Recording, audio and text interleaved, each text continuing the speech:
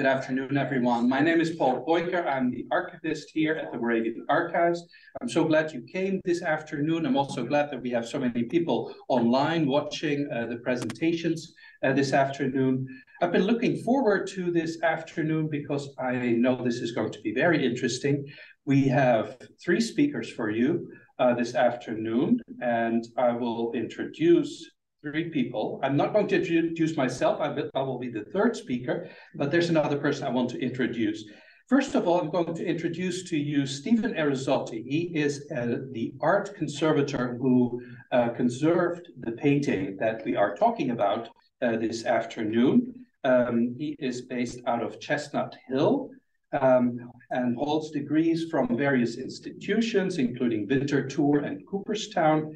And he has done conservation work for us in the past. Several Grunewald portraits were conserved by Steven, and also a portrait of Christian Renatus von Zinzendorf and a portrait of Count Zinzendorf.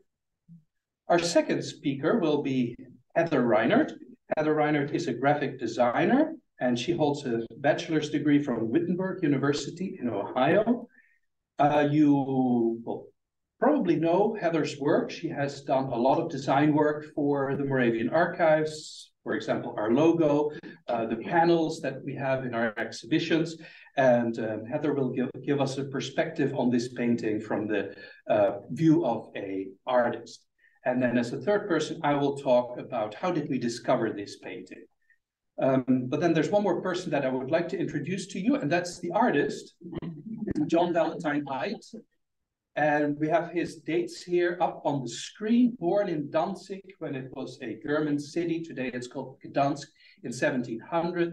And he grew up in Berlin and Dresden. He was trained as a goldsmith. And in 1738, when he was in London, he met the Moravians. He joined the Moravians, then moved to Germany, and he became the painter for the Moravian Church.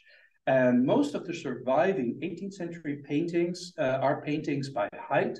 Later, Haidt came here to Bethlehem and served as a minister in different congregations, but he was also always painting. And the portraits that you see here on the wall are all painted by Haidt. And he is buried here in God's Acre. He died in 1780. Before I hand it over to Steven, I want to point out that if you really like this painting and you want to take it home, there are little boxes with 10 cards, or you can buy them individually in our gift shop. So don't miss out on that. And now I will hand it over to Steven. Always like Hello. I was thrilled to see the painting revealed on the cards. It's great. Anyway, when Paul brought me this painting, or had me come and look at it. It was in pretty dismal condition. The first thing you see, of course, is it's incredibly dark, and it's because it's covered with a lot of dirt, multiple layers of natural resin varnish, which have turned brown as they aged. And there were old repaints that previous restorations from 100 years ago or more had happened. But before I could do anything, your first impulse is, oh, I want to clean this. Well, it was not possible to do that immediately because the paint layer was very insecure. This was on its original canvas. It had never had a supplemental layer of canvas added to the back. That original canvas was very rotted and fragile. And the paint layer was cracked and curling forward and pulling away from the canvas. So if you had tried to clean with a cotton swab, you would have been pulling up little pieces of the painting. So the first thing you need to do is structurally stabilize something when you're starting a conservation treatment. And here's a little bit closer of a detail, and then a little bit closer yet. And perhaps you can see, I'm not sure, but like right in that area there, you can see horizontal lines, and the paint is quite cracked and curled forward. So those are things that have to be addressed. So what one does is you blow an adhesive into the box, capillary action pulls that adhesive behind the cracked paint, and then that paint layer you can use heat to activate the adhesive and reattach the paint to the canvas. Once the paint is reattached to the canvas, you can then clean it, which was the next step. This is procedure that happens after cleaning. So I'll get to that in a minute. I've got the paint glue down. I'm going to clean it. I use a variety of detergents and solvents to remove the grime, remove the varnish that's turned brown, and it revealed repaints where there have been artist changes. And you can see in these two examples here, the nose is different. The hairline, these little wisps of hair had been covered up, and they had added a lot of folds here to cover up a small damage. So someone 100 years or more ago had restored this, and they had made some changes. So once the varnish was off and the grime was off, it was very obvious that those were not original. They were not the right color. They were poorly done. Those came off. There was intact original paint beneath them. Painting is all cleaned. You put a varnish layer on, and then you do this procedure that I gave you a sneak preview of. You put it on what's called a hot table. The painting is canvas. It's tacked to a wooden stretcher. You take the canvas off the stretcher. You put it in a chamber with humidity. You allow it to absorb moisture for 8 to 24 hours. Moisture gets into the paint layer and it becomes somewhat flexible. If you've ever seen old wet paint curling off a building and it's flexible, it's because it's full of moisture. So we have the paint and the canvas with moisture in them. Put the painting face up on the hot table, cover it with a thin plastic membrane, tape the edges, and pull a vacuum. Vacuum pressure pushes down on the painting, and you turn the table on, it heats up. So it's kind of like a steam iron, except you're not crushing it with a flat plate of metal. You're allowing the air pressure to push down. So as the table heats up, the heat, the moisture, and the pressure allow that curled up paint to relax. So, paint that had been all curled up and peeling off went nice and flat again. But it does this without crushing the paint texture. Then you adhere a new layer of canvas to the reverse using the same method of humidification, flattening on the hot table with a heat-sensitive adhesive. That's the reverse on the left. Originally, it had an inscription. Unfortunately, we had to cover it because we needed another layer of canvas to properly support the paint layer. But the new canvas is adhered with a reversible adhesive to the original canvas. That inscription is still there. It's just covered up and then retacked back on the original stretcher. Okay, at this point, the painting is cleaned of the repaints, cleaned of the grime and varnish. It has been revarnished.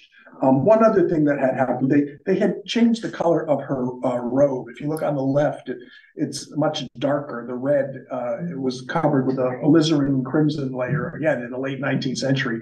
And it was a much more vivid, bright red originally, which has been revealed and restored. So, people weren't always combining their restorations to just what's damaged, which is what we do now. They get a little heavy-handed and they just repaint parts of the picture that they felt like changing. This is a picture. On the left is the actual state of the painting, clean, with the damages still showing. And on the right is when I in-painted the paint losses. So missing portions have been filled in with color to match the original. I've not painted over original. I'm just filling in what's missing by matching by eye.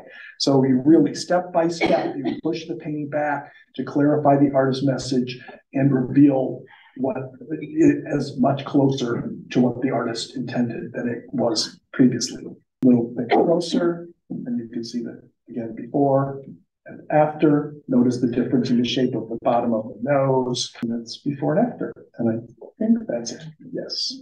So that's in 10 minutes and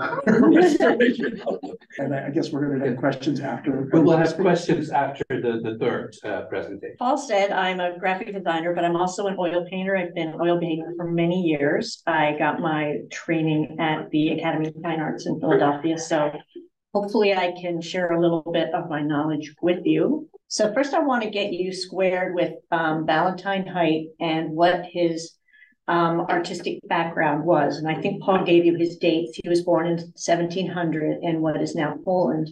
When he was 2, his family moved to Berlin because his father, who was a very famous goldsmith, got a job working for the king. The reason I pulled this particular drawing of Berlin is because it was drawn by his sister. His sister, Anna Maria Haidt, was also an artist. She was a famous miniature painter in her own time. And I like the idea that maybe she was teaching her younger sibling Valentine how to draw and paint.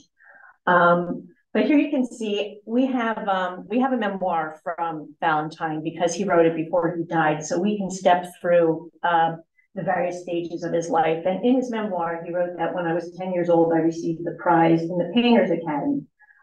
His father sent him to the Berlin Academy of Art, and he was there for 3 years. That's the only academic training that we know that he had in art.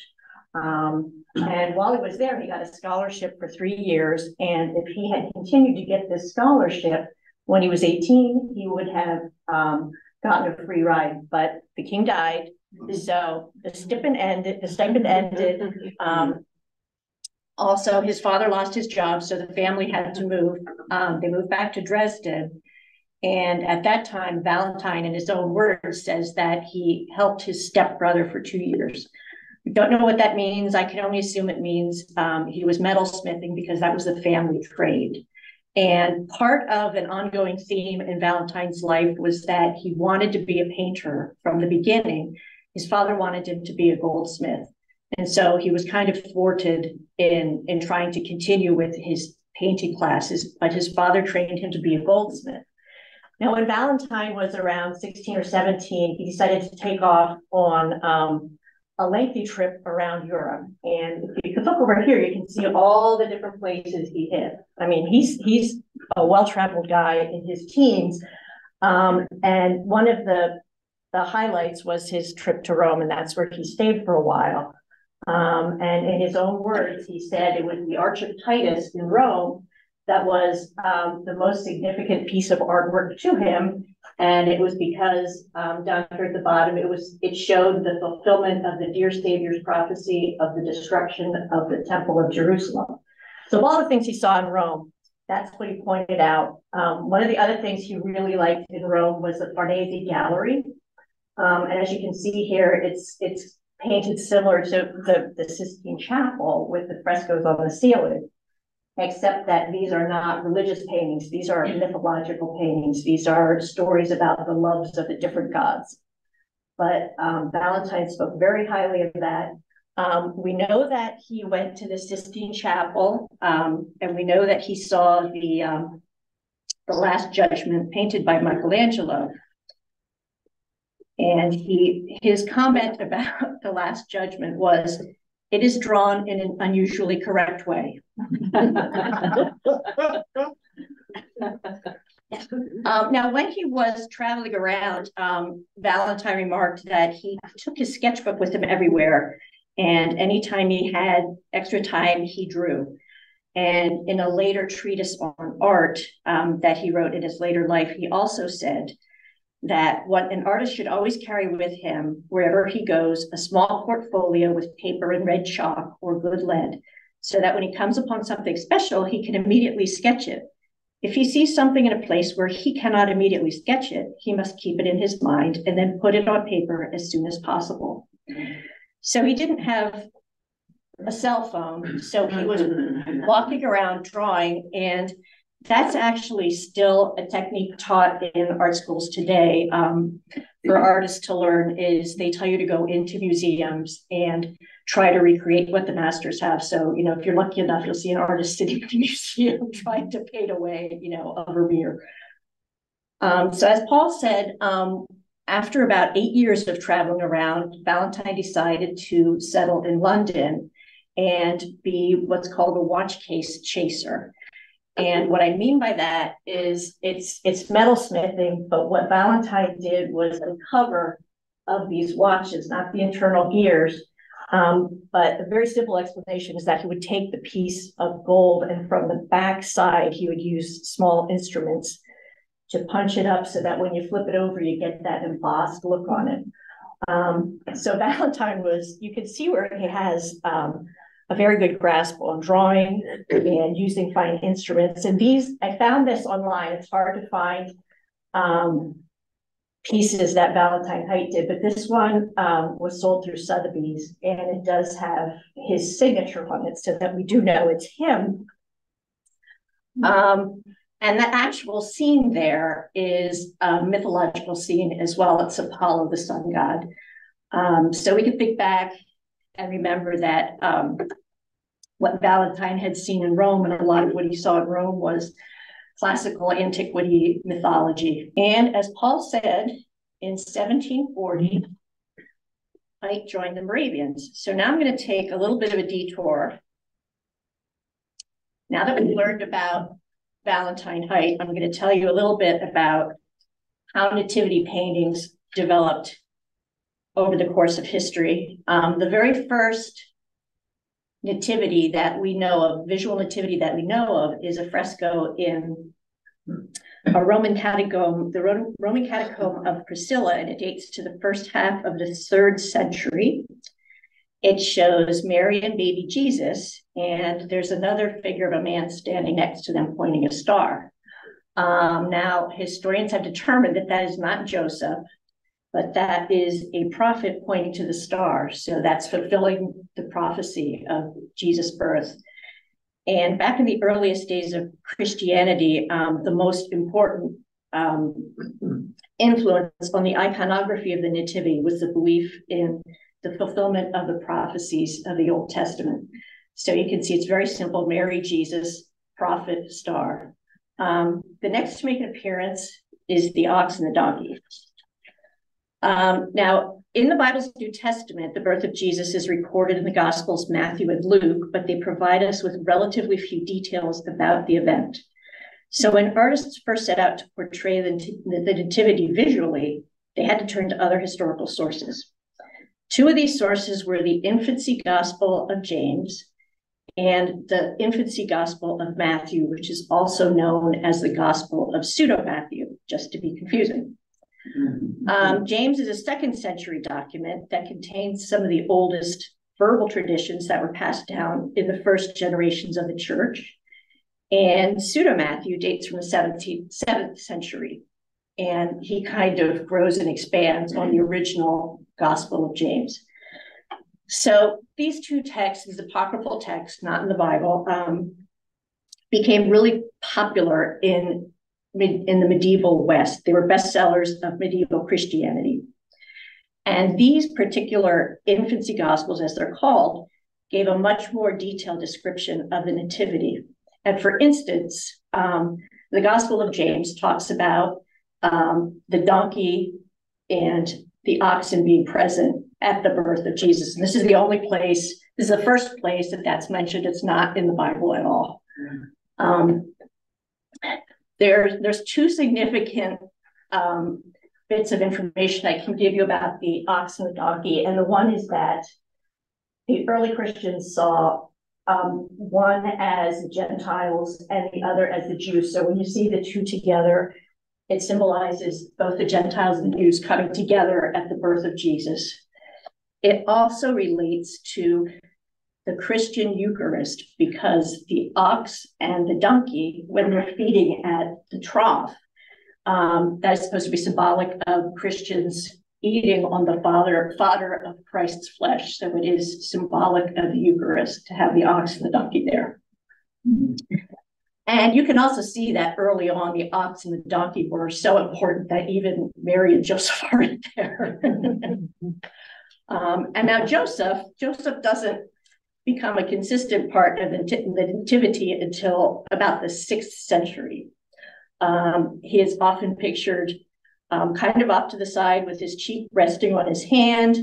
And based on the apocryphal book of James, Joseph is almost universally pictured as a bearded older man. So even when you see modern nativities, Joseph is usually old, bearded, Mary is young. That comes from the Gospel of James, which is this apocryphal text. Now, we get to Bridget of Sweden. The next big change in how the Nativity was pictured came towards the end of the Middle Ages, around the end of the 1400s. There's a woman named Saint Bridget from Sweden.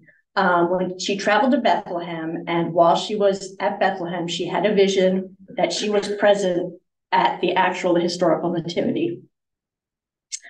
And she wrote down her revelations in her biography, and these became wildly popular. They were published all across the Western world in many different languages. And this led to an even bigger change in how nativities were portrayed. Firstly, because Mary and Joseph are now both kneeling down and adoring Jesus. So Mary's no longer reclining. They're both active participants, and they're adoring the child. And also the child is now significantly more human. Human, not human, human. He's less statue-like. His robes are taken off. He's naked. He's very human. Also in Bridget's dream, Jesus emitted sort of a light from within. So sometimes in nativities, you'll see sort of Jesus emanating a bit of a glow around him. That comes from Bridget of Sweden. Bridget also talked about the shepherds in the Annunciation to the shepherds. And I just want to point out up here in the Haidt nativity, that's what we have up there. So since Bridget of Sweden, they like to portray the shepherds kind of either off to the back on the left or the right. The other thing about Bridget was that she talked about how Mary wore a mantle. And this is the first time we get the idea of anything that Mary was being clothed in. And so there's a whole long story about the mantle in Bridget of Sweden that we don't have time for now. But this is the first time that we see Mary with the mantle. All right, now we're going to go back to Valentine Haidt. Valentine Haidt talked a lot about art of the Renaissance, because that's what he had seen when he was touring around, and that's what he spoke in his treatise of specific artists that he admired and liked and who we should emulate. And so I wanted to pull some of these Renaissance artists and show you the nativities. And you'll see that there's a lot of commonalities in there, even though there's also a lot of differences.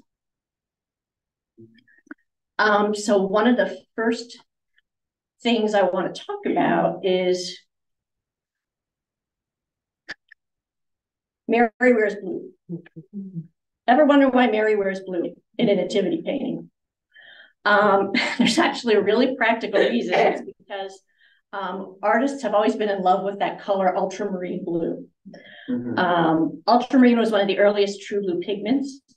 It was derived from lapis lazuli stone, and the only place you can find lapis lazuli is in the mountains of northern Afghanistan. They had to mine this lapis lazuli, grind it, and add fillers to it and make it into a paint. So I think you get the point that it's very costly to do this. And early on, actually, the price of using this ultramarine blue, it was actually more expensive than gold. So artists couldn't really get their hands on it unless they had a patron who was paying for it. So as a result, they only used blue for the holiest of the holy. And so that's one of the reasons that now Mary wears blue. You can see her blue here. I couldn't tell you if that's ultramarine or not. No. He says no. There were other blues available, but ultramarine was sort of like the pinnacle. Now, compositionally, the artists in the Renaissance loved to arrange their paintings in the shape of a pyramid. A pyramid was to create a sense of balance and stability. And so I've kind of drawn a little triangle in there. You can see how, even though all the arrangements are different, they still have that sort of pyramid shape. And you can even see that Valentine Haidt followed that as well. Also, it's not unusual to see a reference to the crucifixion in the early nativities. I don't know if you can see this here. There's the crucifixion hanging in the background. And there's other very subtle ways that they show that. And I've read that one of the ways is the way Mary peels the blanket away from Jesus it's as if she's actually presenting him as a sacrifice to the world. So there's some really subtle clues to the crucifixion. And I also want to point out, this may be really subtle as well. I don't know if you saw this, but here we've got the cross worked into the manger. One of Valentine Haidt's all-time favorite artists was Carlo Barati, and I'm not going to say a lot about him. I just wanted to show you how Valentine was able to pick up some of the images, the way he handled the painting of the straw, also the sort of the beautiful way that Mary's kind of peeling away the blanket from Jesus. So you can really see how Carlo Barati influenced him. We get to the elephant in the room. Who is she? All right, so in Valentine Haidt's painting, I don't know if you can see it. You'll have to go look at the actual painting. There is actually an ox and a donkey back there. We've got Mary in blue, we've got Joseph, an older man, we've got Jesus, we've got the shepherd, but then we've got that. And Paul and I had a lot of discussion about this because it's a mystery. And I can just give you a couple clues as to, I have two options as to who I think she is. And I will let you make the decision from there. The first one is that she could be Salome. Okay. Now, Salome was a popular female name in biblical times, and there are Salomes that show up in the Bible, but this is not one of them. This Salome is Mary's midwife. And the story of Salome the midwife shows up back in the apocryphal text of Pseudo-Matthew. Like we mentioned before, that's how we picked up the donkey and the ox and Jesus with the beard. So we also pick up the story of midwives being present at the Nativity.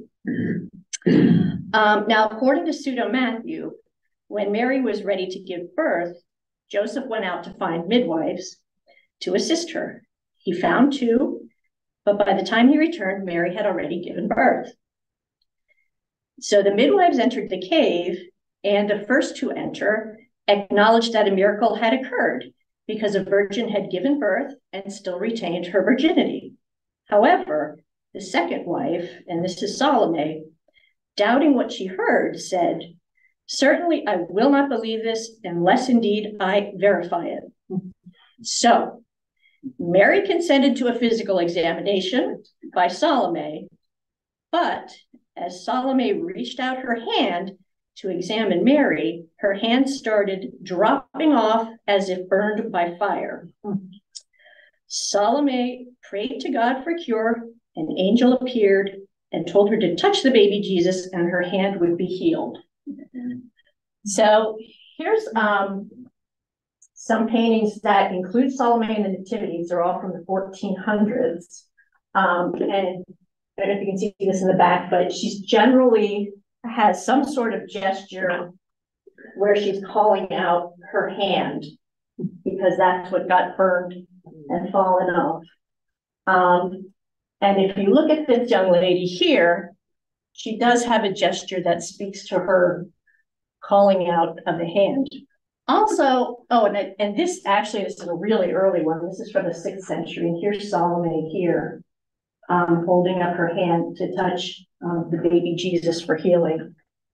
One source I read even said that Salome is considered to be the first Jew to be Christianized. So take that for what you will. Okay, now here's sort of another wild card. This is another painting by John Valentine Haidt. It's the first fruits from 1747. And if you'll notice the lady down in the back that I circled, she has a very similar appearance, same dress, same coloring, doing something with the hands. In Valentine Haidt's first fruits, she's identified as a woman named Christina Guli, a Persian woman from Azerbaijan. Now, I'm throwing that out there. I have no idea why Christina Gooley would be in there. It could just be that Valentine liked to use the same caricatures over and over. He ran out of models. Now, the third option is, one thing that I was really curious about was why this woman is dressed the way she is with a very unique turban. She's obviously meant to stand out. So it turns out that in Renaissance religious art, turbans were a common visual sign indicating someone who came from outside Christian Europe. So it could call someone out as a Jew. It could call someone out as being from the Middle East. However, in the 1600s, the turban also became iconographic shorthand for portraying exotic prophetic figures. And that brings us to sibyls. Now, sibyls were pagan. They were female seers. They date back to the 2nd millennium BC. They're recorded in classical antiquity as being prophesiers of the future. One sibyl in particular, the Eritrean sibyl from Turkey, is believed to have made extremely precise statements regarding the coming of Christ. Now, when these prophecies were fulfilled with the birth of Christ, the early Christians adopted the ideas of sibyls into their writing. So they kind of blended the sacred and the profane. And in the Renaissance paintings, the sibyls gained as much importance as the prophets. So you can see here, even in the churches, they carved sibyls on the sides of the pews.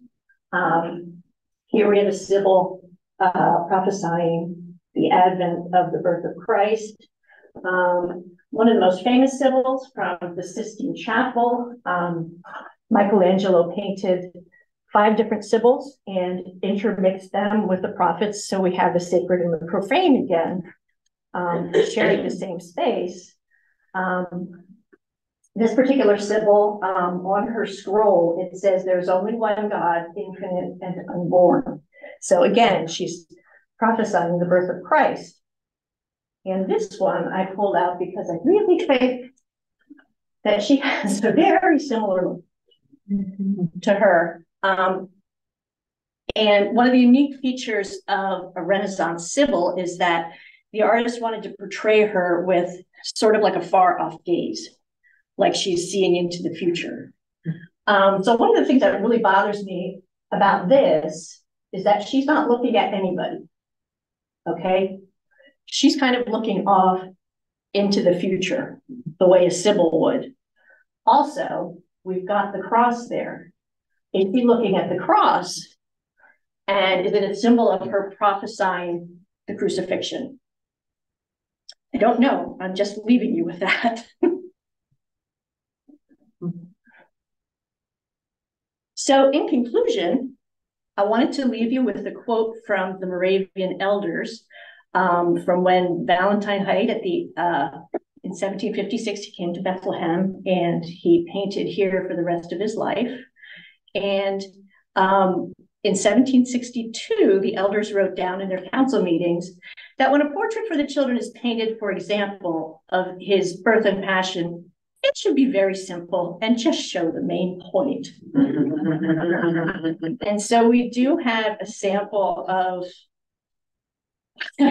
one of the nativities that he painted while he was here, and it is much more simple and to the point. Thank you, Heather. Thank you, Steven. I am going to talk about the discovery of this painting. Where did we find this? How did we come across this painting? It was 2020, the year of COVID, and I receive emails from online auction websites, and I enter some keywords that I'm interested in, like Moravian and Zinzendorf and Bethlehem and Comenius and Nazareth, Lydit, Salem, Herrenhout, and that's how we came across this painting. This is the email that I got one morning in November of 2020, and then it says new for Bethlehem. So these were the results of that day for the keyword Bethlehem, and it showed a nativity. Of course, it shows a nativity. I get a lot of nativity images when you search for Bethlehem. I saw this on my computer screen, and I thought, looks Moravian. But then I thought, how can that be? And I put it away.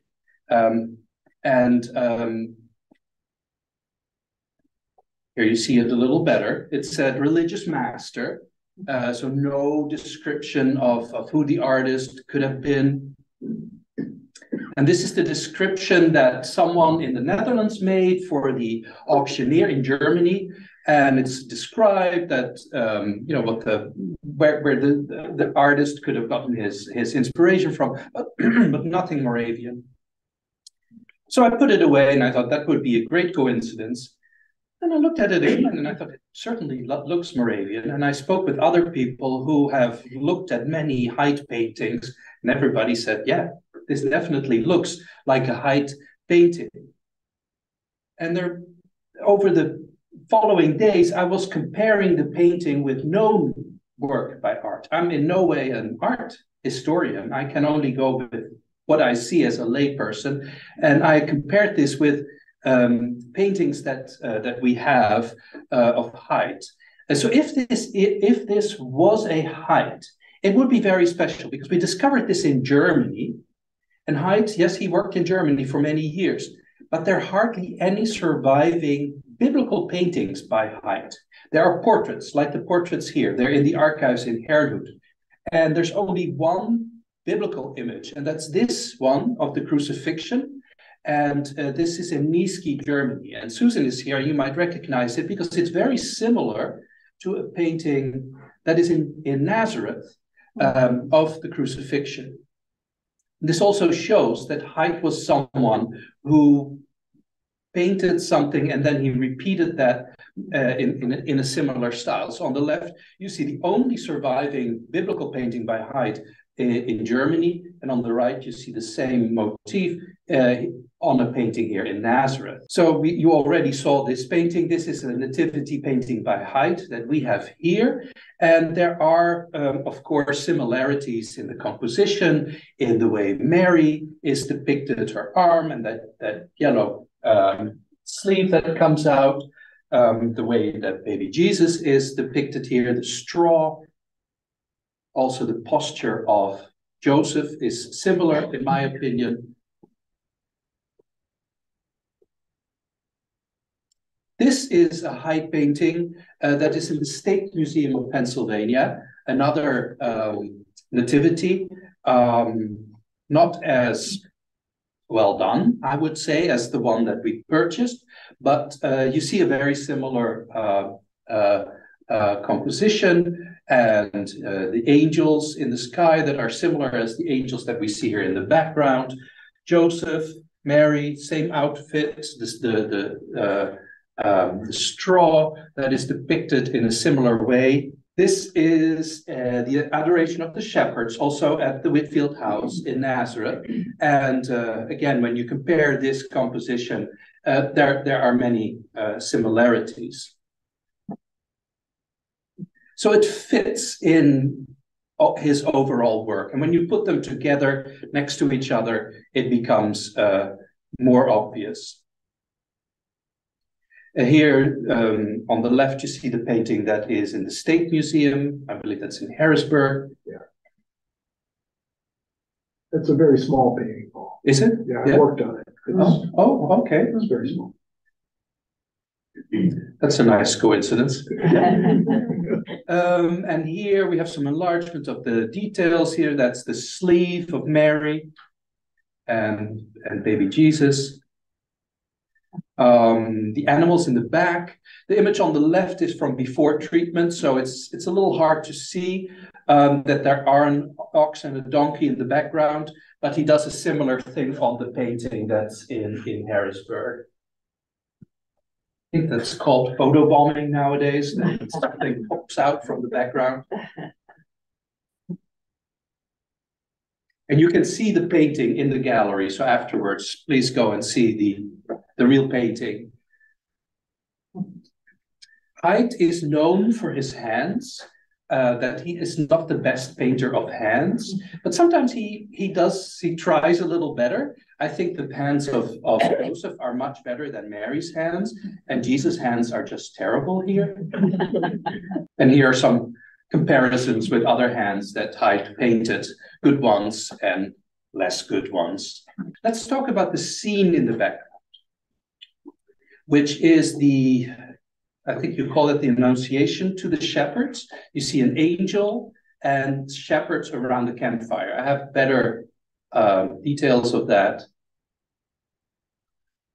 First of all, I want to show you that this is something that Haidt did in his known work, that he used these little windows into another scene. And here he has 4, and they are arranged like they are in a room with other paintings. And these paintings tell another story that's related to the story that's going on here. This is at the court of the English Queen in London. But in the background, for example, you see this person here. And that's the person that you also see in the first fruit painting, the tall guy on the left. He's from Persia. He appears in this painting and how he met Zinzendorf in Riga. So this is something that Haidt did. Here we see a portrait that Haidt did of Zinzendorf with the Dannebrock Orden. And then in the background, you see a window, and that's the community of Herne. So this is another confirmation. Yeah, this is something that Haidt did, these little windows. And here you have a better view of what there is in the background. This is after treatment. So you see an angel, and you see shepherds around the campfire, and they're shielding their eyes because of the light of the angels. And this, for me, was the convincing part.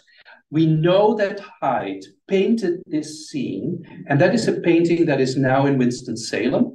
And here we see that same motif, but then as its own painting. And when we put these next to each other, you will see the similarities in the composition.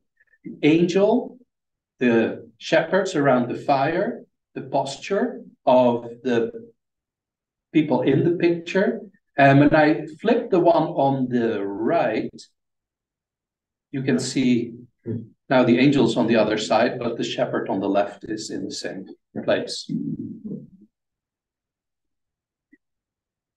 So all that combined made me realize, yes, this has to be a Haidt.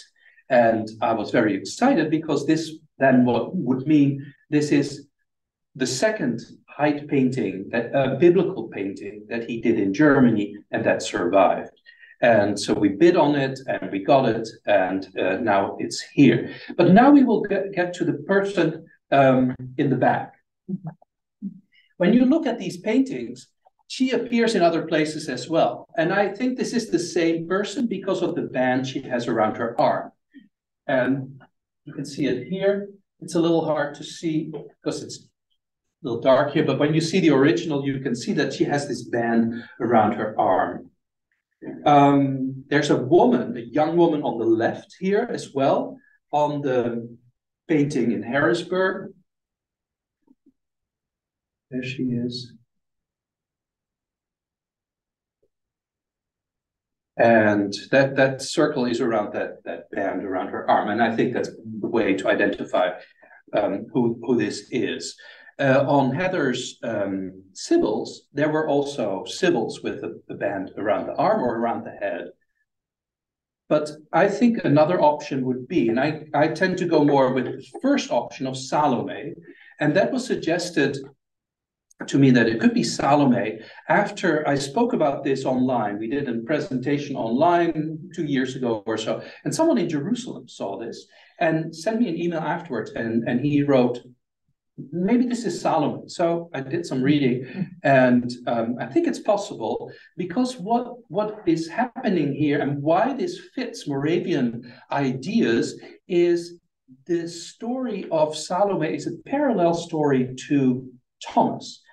Thomas, after Jesus's resurrection, could not believe that Jesus was resurrected and said, until I put my hands in his wounds, I will not believe. Moravians love that idea. For Moravians, the wounds were the central point of their piety. Those were the symbols of Jesus's death and the symbols of their salvation. So the person that touches the wounds is very important. And when you go to the Whitfield House, you will see a painting where you see Thomas touching the side wound of Christ. Well, Moravians also believed, and this is in the Zinzendorf time, that during sexual intercourse, husband and wife could experience the unification of the believer with Christ. And the husband symbolized Christ, and the wife symbolized the church or the individual believer. And Zinzendorf said the sisters are blessed to have the sign of Christ on their body. So the female genital was compared to the side wound of Christ. So when you have those ideas in the back of your mind, then what Salome is doing, she's touching Mary, but she's touching the side wound of Christ.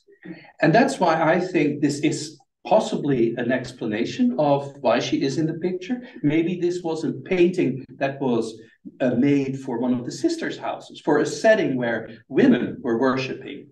And so that's why I tend to think it could be a Salome. And what would be helpful is that if we find Christmas sermons from the 1740s by Zinzendorf, where he actually talks about this. And I did some looking, but I have not found a text where he specifically mentions Salome. But I'll keep you informed. This is a page from a family Bible owned by Haidt. After Haidt died, some of his books were given to the archives, and this is from a book that he gave to the archives, and or that his widow gave to the archives. And yes, this could have been part of the inspiration for this painting, but he probably had a whole set of engravings and of sketches that he did during his tour of Europe. Here again, they're next to each other.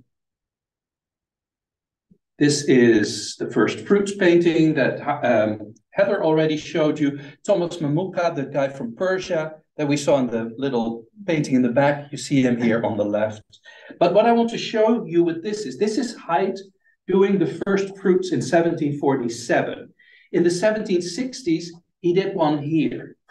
So we know this is the same artist, and there are some years in between. There's a difference in the quality of the work. And when you put these two next to each other, there is a big difference in the quality of the work. And so that it can be Haidt. What I want to say with this is that Haidt had good days and bad days. Sometimes he just spent more time on the painting, I think, than other days. So when we have other nativities here that are a little bit more crude and not as executed as well, he's known to do that. There we go. So the one on the left is Haidt, and I think the one on the right is also Haidt. The difference in quality. And then we bid on it, we got it. It was not that expensive, but then the cost started because then it had to come to Bethlehem. And the auction house, they built this crate and it was put on a plane. And there were no passenger planes in December of 2020, but there were planes that transported goods, but they were all filled up. We had to wait. And then at the end of January, our painting was flown from Frankfurt to New York, and then it was delivered here. And here you see us opening the box, and there it was. Yes. Thank you very much. Thank you very much for coming. If you want to see the painting is in our gallery, and you can see the magnificent work that Steven did on this, on conserving this painting. We're very excited to have it here. Did Haidt not normally sign his painting? I know of 2 paintings in Hermut that he signed.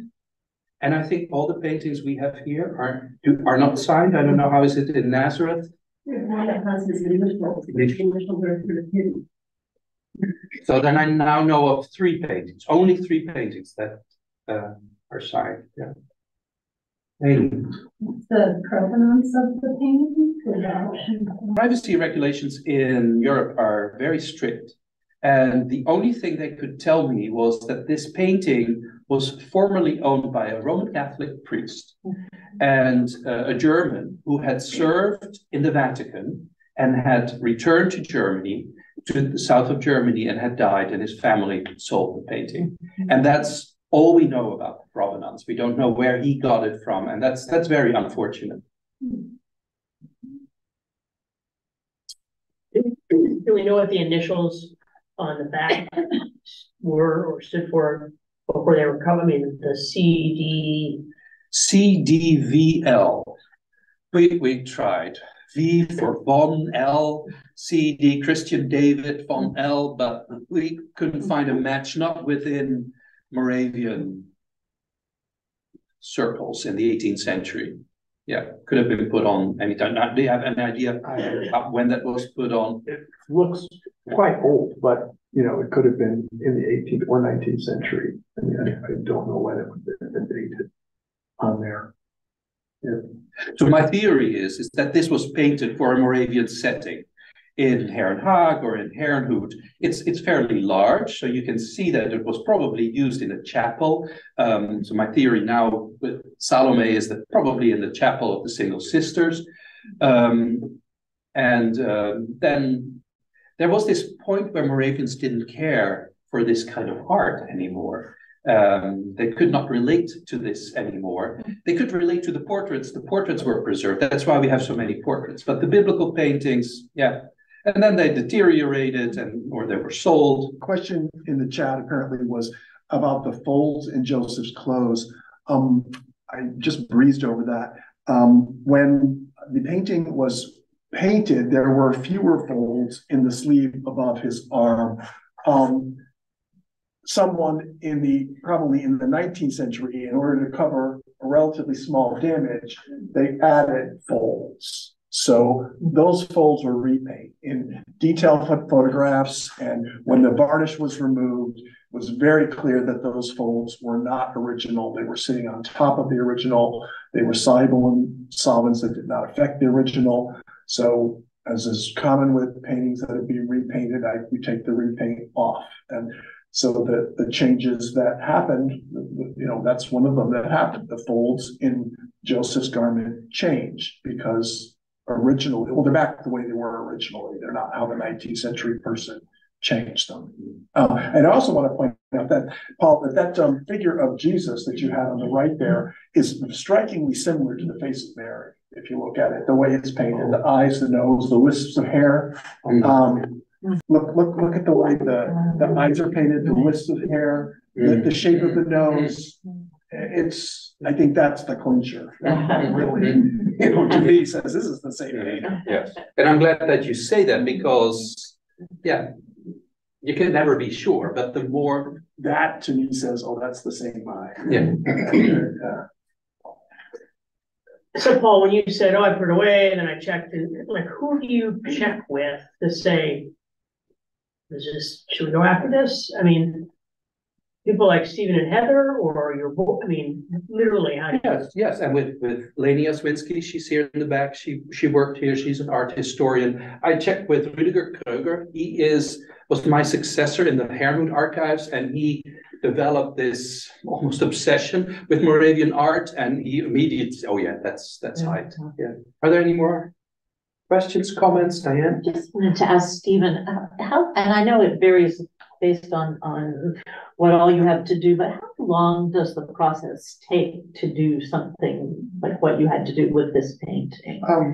I don't remember the number of hours, but you know, maybe it was 100 or 200. There's a lot of that. You do what you need to do. you don't always do everything to a painting. It's, least intervention is what you try to do, but there was no least here to do. You had a number of types of structural work, as well as cleaning and aesthetic reintegration.